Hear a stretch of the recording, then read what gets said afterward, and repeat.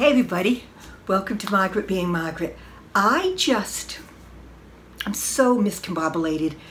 I have to go to work today, and then I get to do what I've been so busy doing, and I'll explain a little bit. But I got up, did my makeup, did my hair, it looked good. Just threw on, this is just a t-shirt dress that I just wear here. Decided I had enough time to go out and mow part of the lawn. I'm ready for work. Makes no sense. So I went out, mowed the lawn in this. I have to show you because I'm standing here thinking I'm telling you and then I don't. It's this with no shorts underneath and shoes. I look like an idiot. What else is new? So, came back in, made myself a quick lunch, and I'm gonna fix my hair a little bit, get dressed to go to work, and we'll talk. I'll be back. Hey, I came home the other night. Gosh, I don't know if you'll be able to see this. Yeah, you can. This is, look it. I don't know what this is. It's all over my window. It's outside. No, it's inside. It's inside. What the heck is it? All over, drip down. Sorry for the hands. And then drip down all onto here. It ruined my shade, my blind. I can't put the blind up now.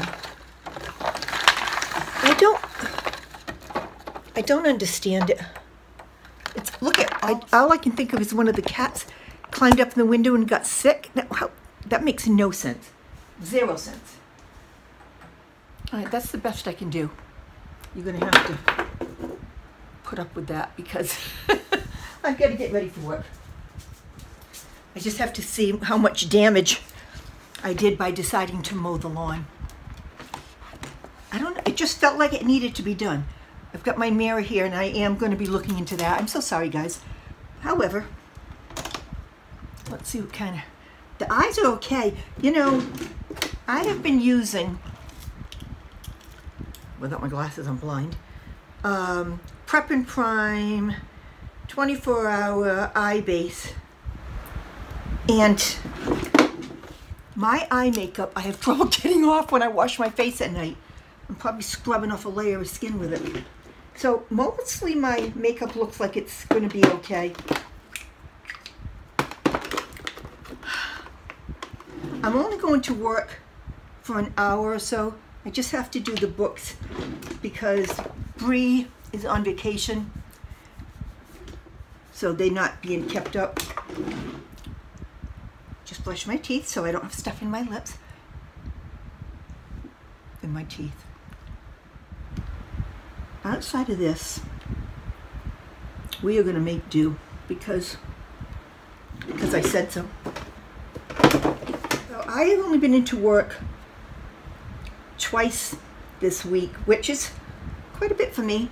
I should have been there a lot more. We know we had a million things going on at the house. So my week was to go into work, which did not happen, and from there, go do other things. Now, my other things, I don't know how I'm going to do this. There is a baby in my life. You know, there's a couple babies in my life, we know that. But one baby, her dad is away for a couple weeks. So I'm helping a little bit, which is the most wonderful, wonderful feeling. And going over in the evening and taking Dad's shift where Mom could use a little bit of a break. So I am getting to play with a baby. Oh my God, it feels so good. So anyway, that's why I'm so busy, and that's all I'm going to say in that subject. But I'm going there late afternoon and staying until early morning and then coming home. So my days, I'm sleeping when I get home early in the morning, or yeah, you know, 1, 2 in the morning, and then I'm getting up a little later So my day is a little miscombobulated right now, and I'm not doing 90% of the things I want to do. The cats are concerned. They don't know if I'm coming or going. Can this do? Can I just make do with this, please? I don't want to do anymore. All right, so glasses on so I can talk to you. Oh, folks. So I'm in a really, really busy little phase, and you know, I thought the bathroom would be done this week. Once again, I've been watching the vanity, and I'm not sure it's going to get here, the second shipment. Again, it doesn't say who shipped it. Gosh, darn it all. But we'll see. So I think they're starting Monday. Now, fortunately or unfortunately, Monday, also the back door of the salon needs to be replaced, the fire door. It won't open and close. Kind of important. So anyway, that was supposed to be at 7:30 Monday morning. Now, I'm going to still be helping with this infant the next week, which means get home very, very early in the morning and need some sleep. 7:30 in the morning on Monday, I'm thinking, oh my God, I'm going to be up at 6 to get to the salon after just getting to bed.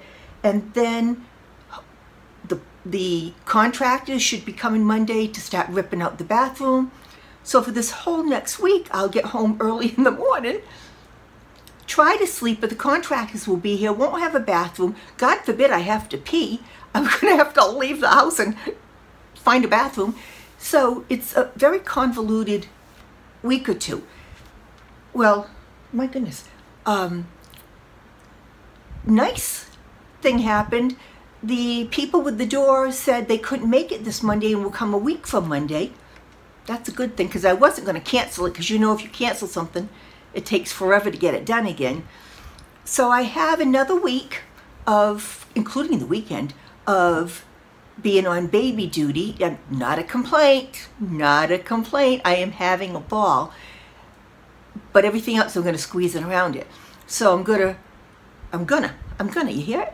I'm going to run over to work, do the books, then go play with the baby. And that's what I've been doing the last week. It's crazy busy.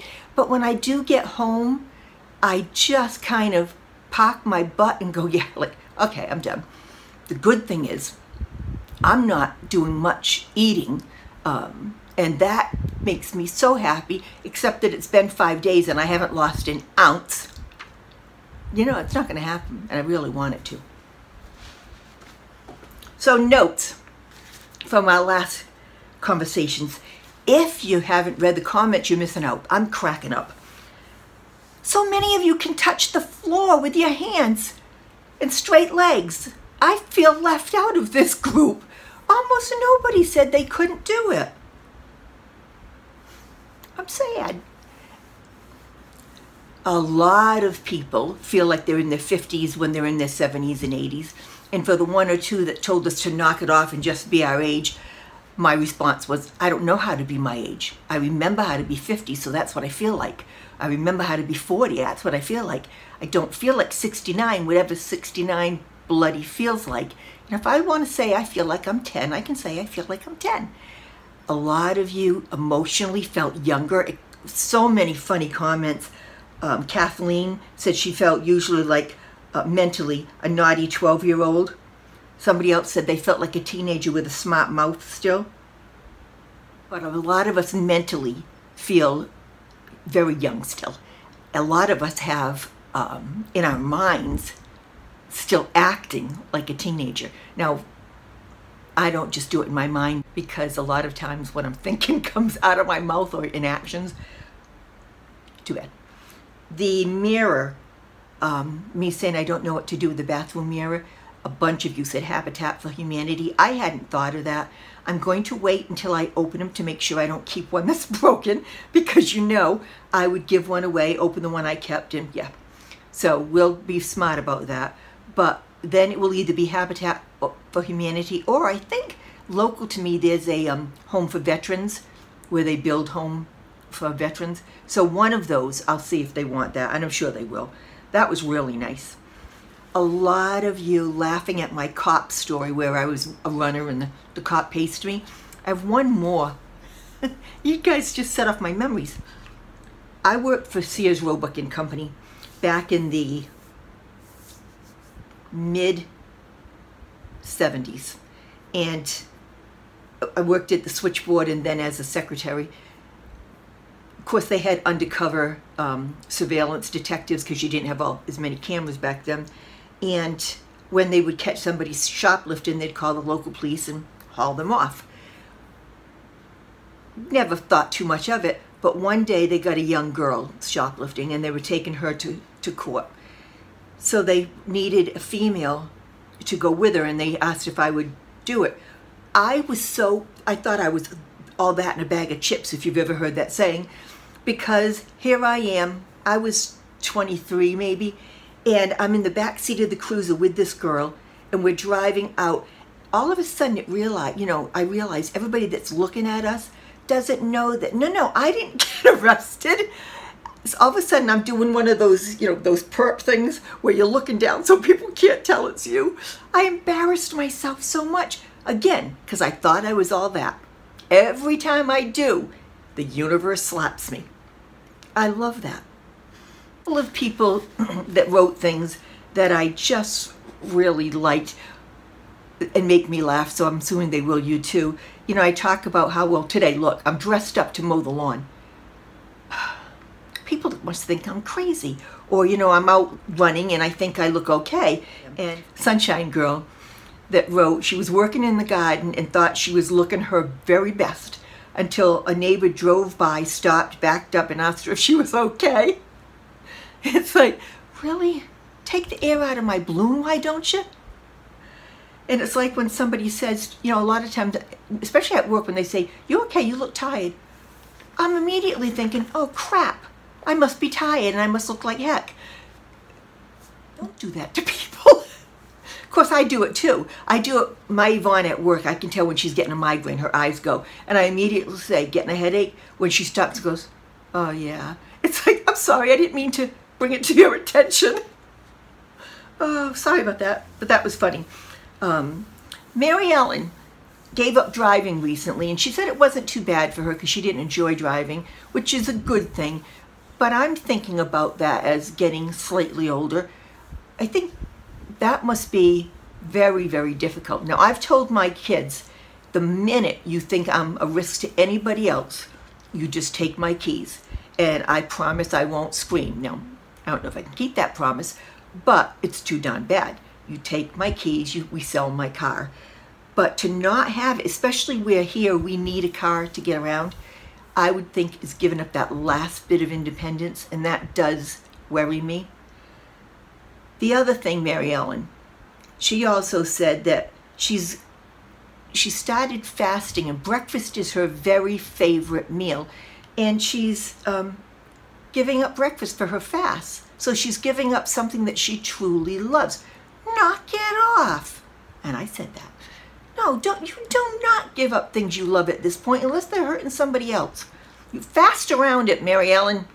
Have another piece of toast or another egg. Enjoy yourself. And then on the other side, Garden always was feeling guilty because her breakfast had been a brownie and ice cream. Woman after my own heart. If I'm going to have breakfast, yeah. So we're all over the place, but I love that. I love that we are just accepting ourselves for the most part for who we are. And Garden always had a story since I was sharing some of my embarrassing moments, and I have plenty to share. I'm going to read this, not verbatim, but she was saying that a couple years ago she went to a park to a little girl's birthday party at a pavilion. But when she walked up, she didn't recognize anyone, and she helped herself to a plate of food and sat down.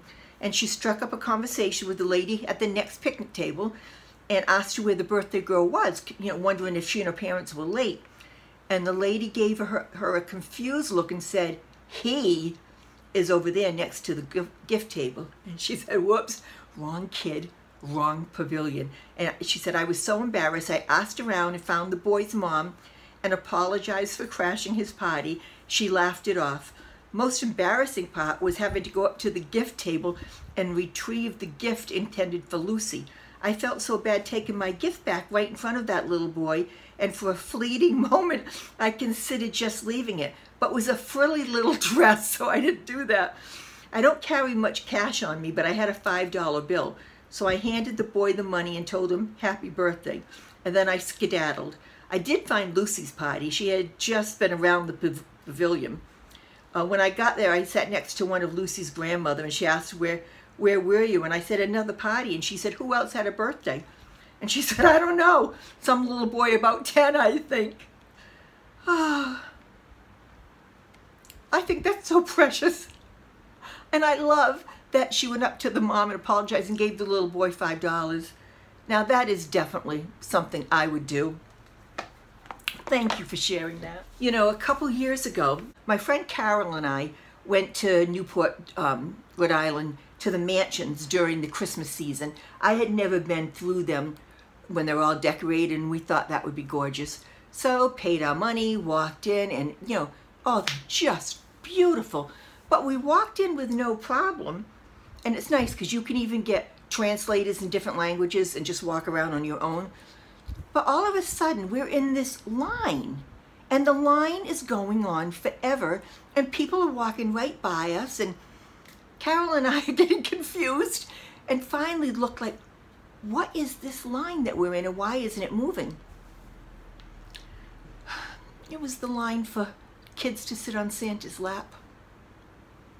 2 old ladies in this line.